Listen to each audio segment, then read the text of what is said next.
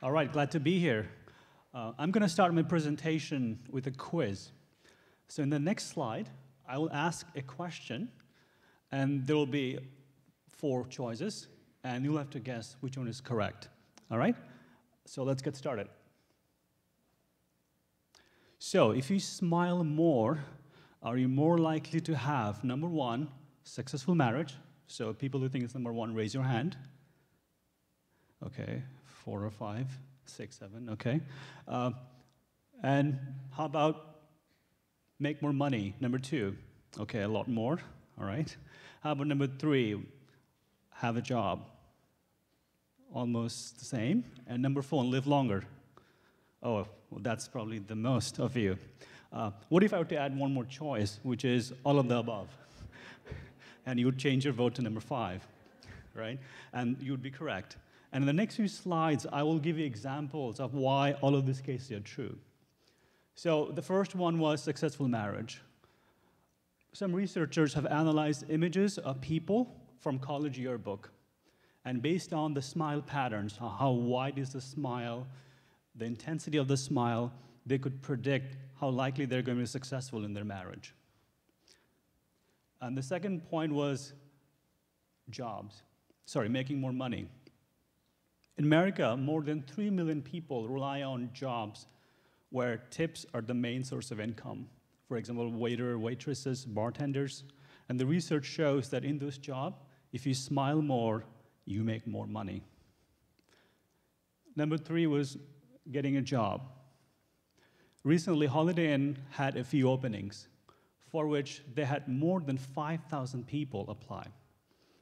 Holiday Inn narrowed down 5,000 people to 500 based on one simple rule. And the rule was, let's eliminate all the guys who smile less than 4 times in the interview. In other words, people who smiled more got to stay for the second round. And the last one, live longer. Some researchers from Wayne State University have done some work where they looked at the images of baseball players, and they looked at the smiles. And they found a correlation between players who appeared to be smiling in the pictures had lived longer than others.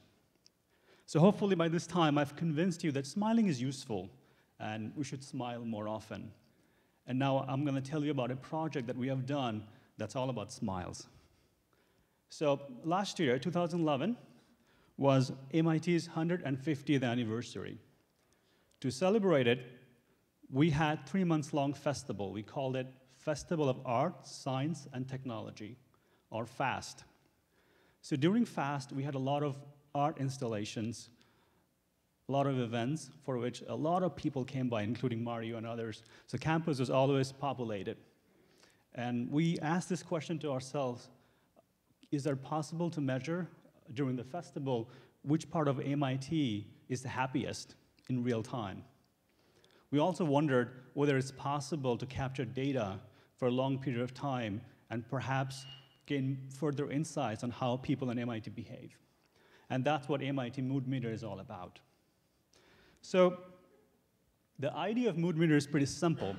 We put cameras at 4 different locations of MIT, and as people walk by, we looked at whether they're smiling or not.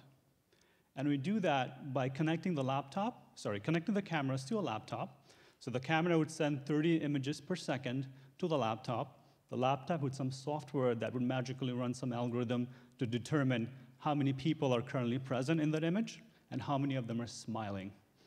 And that's it. We also would take the live feed from the camera and project it into an open space as part of an interaction. We also had a second component to our project, which is a website, which is interactive. So the 2 pieces of information, how many people are currently there and how many of them are smiling, get sent to a website, where we take this information to convert the map of MIT as a heat map of smiles in real time. So at any given time from any part of the world, you could log into our website and find out where you want to go to party at MIT. So when you proposed the idea of installing cameras on campus, we had to get permission from the securities office. So we sent our proposal to the securities office, and they emailed us after 2 days saying that I'm sorry, we cannot let you install cameras on campus. It's intrusive. People are going to have a lot of complaints, so you can't do this.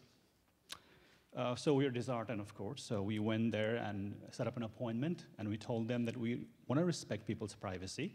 We do realize that cameras are intrusive, and that's why in our project, we are not going to store any images. We're going to have a big sign that says, this is a live feed, no images are being recorded. The two things we're going to record are how many people are currently present and whether they're smiling or not. After hearing that, their statement of, you can do this, changed to, this is great, let's do this, and how can you help? And I thought there was a great take-home message for us, because despite cameras being intrusive device, if you make it transparent about what you're going to collect and what you're going to do with the data, people become very accepting of it. So these are the 4 spots where you install mood meters. The first one is the Media Lab, which is an academic department in MIT. Since we are grad students of Media Lab, we had to be a bit more biased and put it in there. The second one was, which is right here. Well, sorry, the text isn't legible here. So the second one was the Infinite Corridor. As the name suggests, it's a pretty long corridor that connects 80% of MIT buildings internally. The third one was the Data Center. This building houses computer science. And the fourth one was the Student Center, where a lot of people gather up to socialize. So we felt we can always talk about Mood Meter, but it wouldn't be complete if we don't give you a live demonstration of what it likes to interact with Mood Meter. And in this slide, we're going to turn it on and let you know what it likes to interact with Mood Meter. So right now, we're going to project it back into the computer, and there is a camera here. It's going to look at you, and then we're going to see what it does.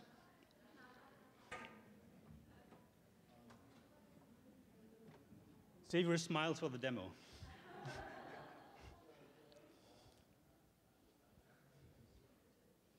And have all the lights on, please? Yes, great.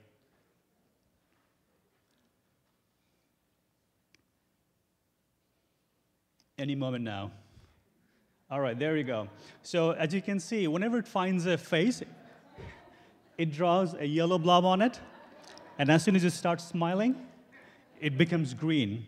And on the right, you have a barometer that tells you how smiling. And if it goes above 50, something happens. So let's see if you can make it above 50. One more, just smile. So you get a bow tie when it's above 50 to give people further incentive to smile more.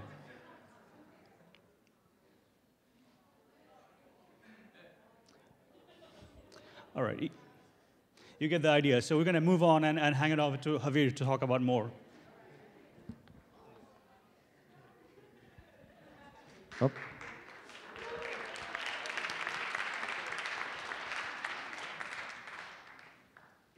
Sorry to spoil you the fun now that we were interacting with the mood meter. I forgot the clicker.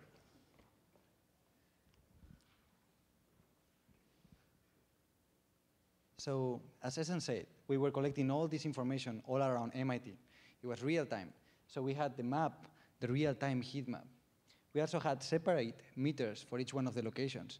So you could go to the website and see real-time the meters go up and down.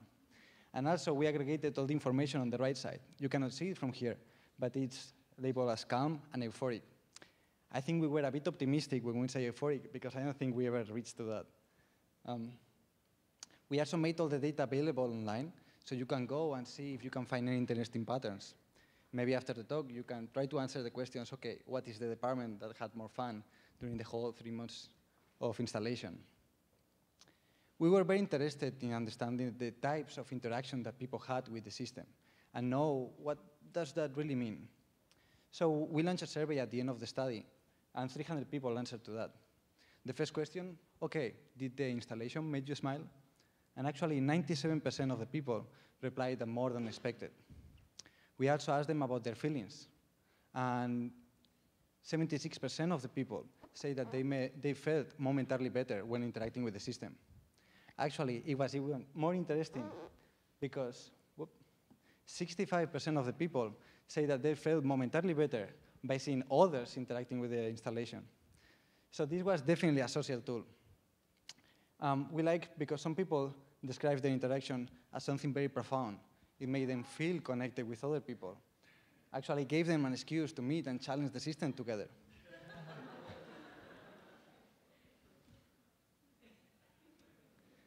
There were other people that use it as an self-reflection tool.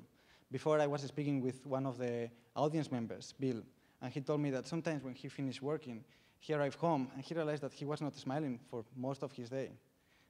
If we are able to tell people if they're smiling or not, they can use these to change their outer appearance and change their facial expressions so they can be seen as they wanted to be seen. So some people reflected this as, I became a little bit more aware of what my projected mood was, and I smiled to make it better.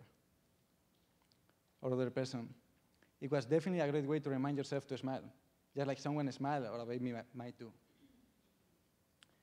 During the 10 weeks of installation, we had a lot of fun. And we could observe like very interesting patterns. Actually, one day, we went to the website, and we saw that there was this hot spot around MIT. Actually, this was our department, and we were so excited because we saw, wow, 90%, and the others 25. So we thought there was a great party going there. Unfortunately, when we go there to check it out,